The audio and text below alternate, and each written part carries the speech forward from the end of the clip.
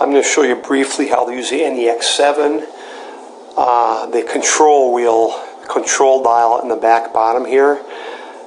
I'm in the setup mode. I'm setting the power save to 5 minutes so this doesn't cut out on me.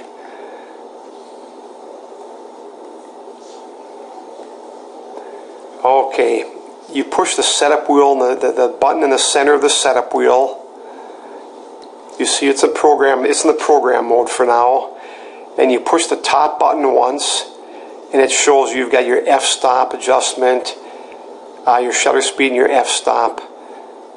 And you can adjust the exposure compensation by twisting the right dial, the f-stop, the shutter speed by the left dial. You hit it again, it gives you the horizon. It shows you up and down or left and right if the camera is level or not. You push the button again, you get the histogram on there. And you can also, the ISO, you just turn the dial because the ISO is lit up right now, so you can adjust the ISO. Left button shows your shooting mode. You push the left side of the control dial again, shooting mode. Your bottom of the control dial, bottom button, it gives you the exposure compensation.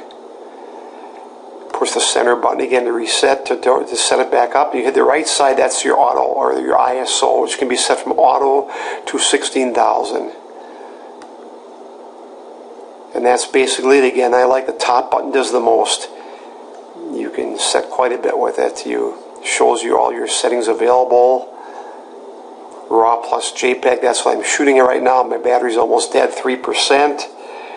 Shows the right and left button, EV and P.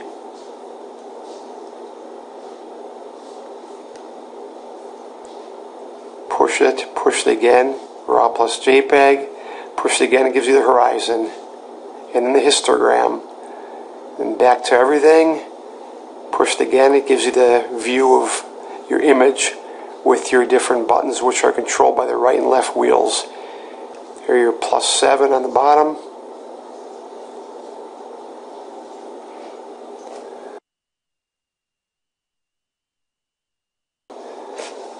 While you're in this mode, you can also push the soft key up here right next to your soft key is right next to your on-off button. You push the soft key once, and that just shows your little focus, where your focus is going to be. Okay, now the focus is where you're on this little nubs there. Okay, you push the soft key again.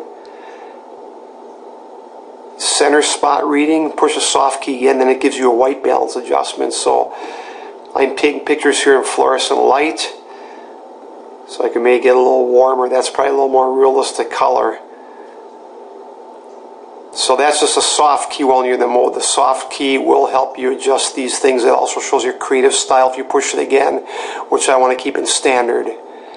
And then the histogram, and then you can adjust the light to get your histogram right about where it belongs in the center. Good picture.